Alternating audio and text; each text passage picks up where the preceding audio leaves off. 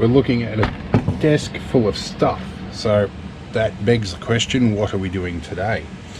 Well, we're going to work on the ambulance, and we've got a number of different things to do. I'm not sure where to start. We've got some basic stuff, like we're going to do the power steering fluid, and we're going to do brake fluid. I'm not sure if we'll do that in this video or not. We've got more grease to do uni joints and bearings and bits and bobs. But we have a whole bunch of electronic stuff here. Electrical, if you like, the high voltage side of things. Anyway, we have a big fuse holder here for A&L fuses, and I've got a 250 amp fuse. That's going to be our main battery fuse that I've been talking about in previous videos where I've shown this ambulance. It's a bit of a work in progress. I've got an inline fuse holder that's going to be for some 12 volt stuff that doesn't currently have a fuse on it. But for the battery bay, I'm going to call it, which is not actually the bay where the batteries are stored, it's above it. I'm going to stick that for the 24 to 12 volt converter. That's going to go in with that. And I've got some cigarette lighter sockets to install. Now on the back of this ambulance there is actually a 7-pin round trailer plug that actually piggybacks into the 12-pin NATO plug for the trailer plug. So I think I'm going to try and make an adapter, make an inline adapter that goes from a male to female 7-pin round, which is what's under there, and gives me a 7-pin flat off that. So I'm going to try that out. I'm not sure how well that's going to work, but I have the parts. We'll work out what's going to happen first today, because it is swelteringly hot out there, and with multiple sclerosis I don't deal with the heat all that well. So yeah, we'll figure out what we're going to do first. This is for solar panels, by the way, but given the time of year it is, it's a bit hard to get that stuff, so I'm waiting on a couple of connectors to fit those solar panels. Anyway, I'm going to have a few minutes to think about which bit to start with. We might have a crack at that. Alright, we found some trailer cable that I've ordered some time ago. It's 7-core stuff. Now I'm sorry if there's a bit of background wind noise. It's hot and I need the air conditioner, so we're going to deal with that. So yeah, let's get wiring. Basically all I'm going to do here is I'm going to wire one plug to a socket and then parallel off the 7-pin flat from that. I'm not sure if I'll fit them all through the same cable gland, but we'll figure that out. Anyway, let's get cracking. Okay, we've got our plugs all unboxed. Now crucially I kept the back plates or the cards out of these with the wiring combination. I mean, it doesn't really matter what color I use as long as it's the same, but we want to do this to code, so we're going to follow these things, because there's one thing I never quite remember other than what the yellow one is for, because that's the one that always goes on the Land Rover.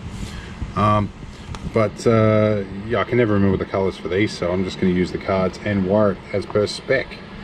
So I think we're going to start with the plug side, and I would disassemble all of these on the desk, but I have learnt from experience that's generally unwise. So the first thing I am going to do though is I'm going to feed this on and the rubber grommet. Although I suspect if I take the rubber grommet out of one of the other ones, I may even be able to get 2 out of it, but for now we're going to do it this way. And I'm going to put this guy on as well before we chop the end of the cable off, and I think a little bit of cable lubrication might be the way to go for that. I'm not sure if I've got talc or anything kicking around here, but we'll get that on in a minute. So yeah, let's get along with disassembling plugs. This guy has a little clip here and I have trimmed my fingernails. So off in a lower drawer off camera here we have a spudger. We should open that, no worries at all. There's our main plug. That's a clamshell that can go on after the fact. Yeah, actually, you know what? Oh no, this is a screw together type. This might be the one I want to piggyback out of, so I'll just wire the single lead into this one. So I'm going to find something to lubricate that and we'll be right back. Alright, so we've got our grommet on there. Now obviously these things are not going to do the job. We're going to have to do this the hard way. Now you can do this with a knife, but given my MS dexterity and whatnot, I think I'm going to take a slightly safer path. Now, I am doing something unsafe here. I am pushing these inner insulation towards my body. That is not recommended. I am being cautious about it, and I've done this a lot of times before, but that doesn't mean it can't backfire. Anyway, now that we have this off, we're going to give this a good yank, as is always a fun thing to do on a weekend. Oh, now these are good ones. This is good quality cable. Normally the cheaper stuff you can just keep pulling and it'll eventually strip down to the right length. And oh, the innuendos you could make about that. Anyway, we will get this trimmed off so we have the proper amount exposed. Maybe I need to talk to my wife later tonight. Anyway, let's get to this bit here. Okay, we've got that exposed. And one moment. Alright, a moment has passed. So this is one time where I used that stupid orange spacer on this thing to get all these right. But said orange spacer usually tends to retain the piece of insulation in here. So now I do like dealing with good copper cable, but one of the drawbacks with it is good copper cable can be a little unruly to work with. There's certainly a good quantity of copper in here. It's expensive stuff, but certainly better than the alternative of using cheap cable. Let's get and I'm using my GoPro for this because I'm going to use it for most of it, and for consistency's sake I want to keep the same field of view, so it means that this camera gets bumped very easy. Where are we? Here we go, we're doing that one. Alrighty, here's our cable stripped. Now, why on God's green earth do they keep using flat blade screws for these things? Though Phillips aren't much better, I'd much prefer Robertson, but you know, that's not going to happen. There's a bit of cardboard wedged in this one. Where's my spudger gone? That will do. I guess we're going to find a little flat blade screwdriver, which I do have. They just finger stabbers. They slide out all the time. Why is there so much cardboard packed into a new connector like this? I'll get that out with a screwdriver. Let me find a screwdriver. Alright, so I found a screwdriver and I took the time to adjust my tripod slightly and secure it. What is with this? Okay, cool. Now we've got to open up all these terminals in here. My apprentice has heard me talking with this particular cadence and has decided I'm doing a video, so she's coming to check it out. I want to say hi on camera, apprentice. Are you going to be shy today?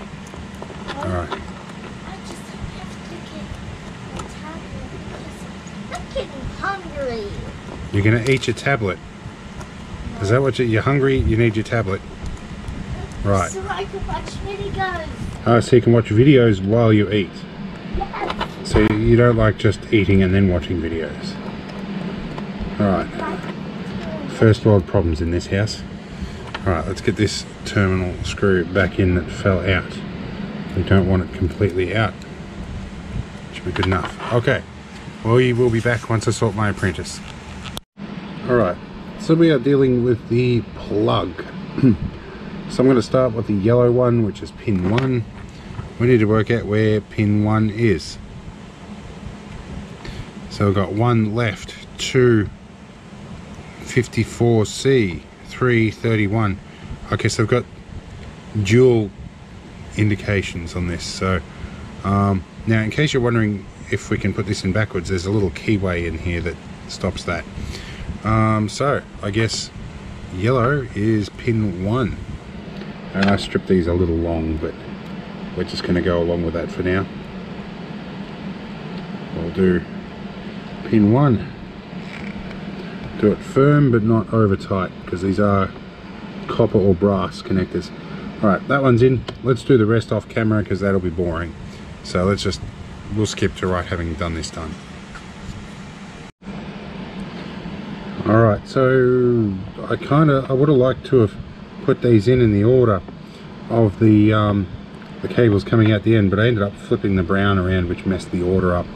So it's not ideal, but also because I had stripped these slightly inconsistently, it sort of served to straighten everything out so that the plug still sits lateral on the end, or sits level on the end there. The next one I'll probably get that right. Again, this is not going at the door for anybody else but me, so I can tolerate a little bit of substandard there. I wouldn't be doing this for, say, a customer or something of the likes. Now we need to pull this grommet back down the cable, which is very stiff. So yeah. Oh, my throat is a little crackly still. Alright, I'm not sure where the keyway is in this. Oh, unless the keyway is dependent on the... Yeah, this is a little different. So that should be just a smidgen further back here, so that sits in the edge. Okay, now, I think they've changed the way they make these. There used to be a little stop in there where it would, where the stop would actually hold that in the correct orientation, but I don't know if that's the case anymore. There doesn't seem to be any...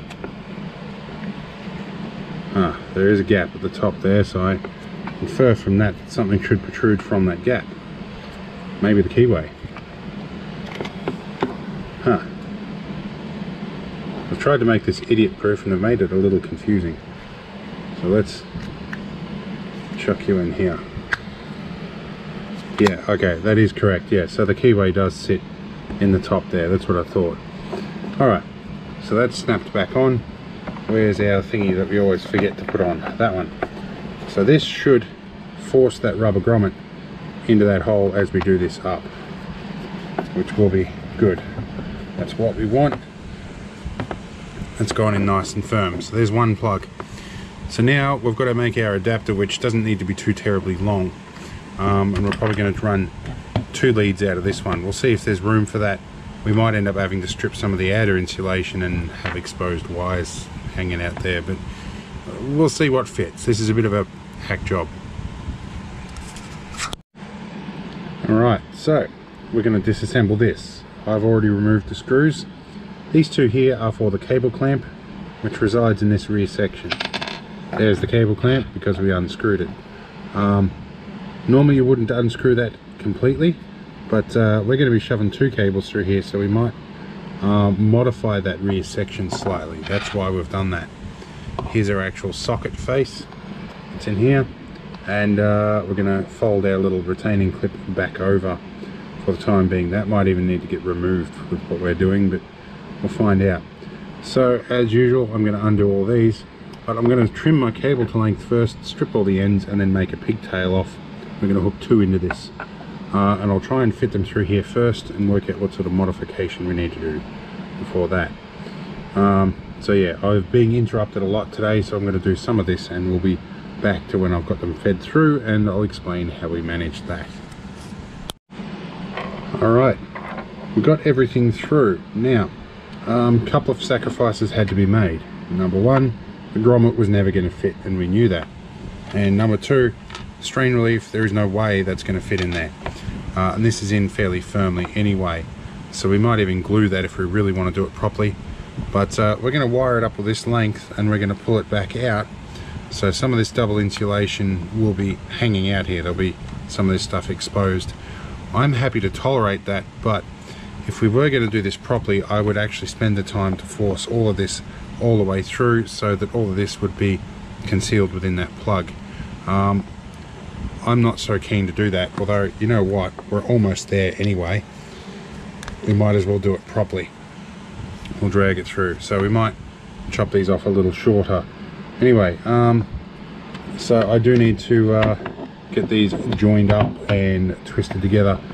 We may actually, you know what, I'm happier working with this length of cable. I can rejig that in the field if I snag it on something, so we might not worry about doing this too neatly. Anyway, I've got to get all these separated, and I'm probably going to solder these together because it's probably going to help a lot, although in these screw terminals soldering stuff can be a bit of a recipe for disaster. So whilst I'm explaining that to you guys, I think I've rethought the idea behind soldering them anyway, so I might just strip and twist and then shove in the socket. So I'm going to get cracking with a couple of those first, and then we'll move on. Alright, so we've got we're going to start with these guys. What we've done, we have basically loosened off all these screws so there's room to get stuff in the terminals. I almost messed that up. So I'm going to do these one at a time. So these are all pretty much the same color, or the same pin to the same color anyway, but I'm going to look at the socket diagram. We're going to shove in my keyboard up here, and so pin 1 of course is always yellow, so we're going to shove you in there. Again, this is a little bit long. We might trim these guys down a little bit in this one. And where's pin 1 again? Pin 1 at the top, and we will shove you in the socket and screw it down. And we're going to repeat this 6 more times, probably off camera. So there's one in, let's keep going. Alright, we've got it wired. Bit of a cock up with some of the stripping of the insulation in here, so I may redo the blue and a couple of others so we don't have a short. But this is mostly for testing anyway. But yeah, no, I think I'm really going to have to redo that blue. That's yeah, a little bit too long. And our brown in the middle does cause that terminal to twist, which will eventually touch that screw head on there. So yeah, we need to do that. This one's still a bit long, but I think I can get in there with a bit of nail polish and insulate that. Anyway, let's redo this blue one, and then we'll start putting things back together. Alright, there's our blue redone. Now some of you might question why I'm worrying too much about the blue. It's just for the electric brakes, and I don't have anything that uses electric brakes, and now I realise I've got some copper hanging off the side. I'll trim that off in a minute. Well, this is an adapter. It might get ripped off this device and used for another one, and you know, it'd be just my luck. I'd go, here, borrow this for a minute, and it would cause an accident that I'd probably be liable for or something. I don't know. Anyway, it's worth doing it right. So now we've got to get the shroud back on. That's going to be the fun bit. Alright, I'm going to grab the shroud and pull the cables with all my might and try and wriggle this back on, and it is actually damaging some of the sheath here, so it's generally because we're doing something that's not meant to be done. So I'm going to do this bit a little bit off camera, and we'll be back once I've sworn at it a few dozen times. Alright, and everything is in, and of course when doing something you don't normally, it's not really designed to do, you end up with things like this bit of damage here, but it does the job. It goes in. Crucially, the multimeter says nothing came out, so we're happy. So I guess we're going to go and crawl under the ambulance and see if we've got trailer lights now. Ah, but wait, there's more. I forgot the 7-pin flat. So next job is let's wire the 7-pin flat in. Yeah, same grommet setup here, and the strain relief comes some assembly required. Anyway, we'll get this on, and then we'll try crawling under the ambulance. Alright, well, we've got everything wired in except for my throat apparently. So there was never ever gonna get this grommet over this cable. This is designed for 5-core stuff, not 7. Why bother putting a terminal for all 7 pins, I guess, if you're gonna do that? So it was never ever going to fit there with the grommet, or even with the insulation even through that bit. So these guys are going to go in, and I'm going to put the strain relief over the top of these guys, and then we're going to shut this one up. Alright, let's do that. Alright, we're done. Looks a little shonky with the wires hanging out the end, but you know, that's what you get when I do stuff. Anyway, let's go test this thing. Alright, so we're looking at the back of the ambulance and we can see our 12-pin NATO plug here, and there's that cable that runs off in the background. Pretty sure that runs all the way along and up under here, where originally there would have been a socket. But I think there's actually a socket right behind that with a plug in it. So we're going to unplug and splice into that. So let's get underneath and have a look. Alright, so I'm on mag mount, or magnetic mount. Not sure how well you can see this, but here's our plug under here. Stuff in here now. This is where I just double check that I've actually put these plugs together correctly. They appear to be right. Alright, so where's our keyway? I think that's our keyway there. That one goes in. This one should plug right in. Alright, it's not pretty, we'll take that up in a minute. Let's go and get our trailer plug adapter and see if we've got wiring off this. Be nice if it's going to be this simple. Get that plug in there properly. Alright, let's get our trailer plug tester. Alright, so it's at this point I realise a fundamental mistake. I need to find my socket. I wired the plug instead of the socket. Well, that doesn't stop me from testing something. I can plug this in underneath anyway. Or maybe I can't. Anyway, I've got to find a socket now. We'll see what happens. Alright, so like magic, about half an hour later, I have a different plug on here. I forgot to put the grommet in it, but we're going to just test. And this one has a horrible spring that I hate. Alright. Now let's see, we should have... We have indicators. That's awesome. So that means this plug works. I'm going to test a few other things, but it actually works. That's a really simple way, and I can put it back the way it was if I need to. So I'm going to go get the missus to help me test the rest. Okay, so I've been under with some giant zip ties and zip tied all of this stuff up, and yeah, we've zip tied the metal wire loop on the top of that bracket is zip tied to here. Underneath there's a few more. We've given another retaining one here just so it doesn't get loose, and when we're traveling this can tuck in here until I can be bothered probably drilling another mounting point maybe in this body bit here at some point. So yeah, and hopefully very soon we'll be getting some new club plates too for this. We've got the roadie done and everything, so we're waiting on the car club to deal with this as well. So yeah, all right. That does mean we can drag the Argo on this if we need to. Now the bigger problem we've got to solve with this is wheel alignment, but we'll get to that at another point. So we can wander around to the front here, and you can probably see, if I get down nice and low, you can probably see this guy is a little bit out slightly. So it's, the toe setting is way out of whack on this. So I think at some point we're going to have to adjust that. But yeah, I think I'm going to pay somebody to do that, and I'm going to print out the specs and get him to do it properly. And it won't be long and the tactical tinsel is going to have to come off too. But that's staying on there for now. Anyway, we're charging batteries today. I've got some stuff, as you saw at the start of the video, for the solar panels to happen, but that's not going to happen in this video. I'm probably going to start on a second video sometime today, and I'm going to mount some additional lighter plugs on the dash. But we'll get to that when we get to it. Anyway, hope you had fun. We'll see you all in the next video.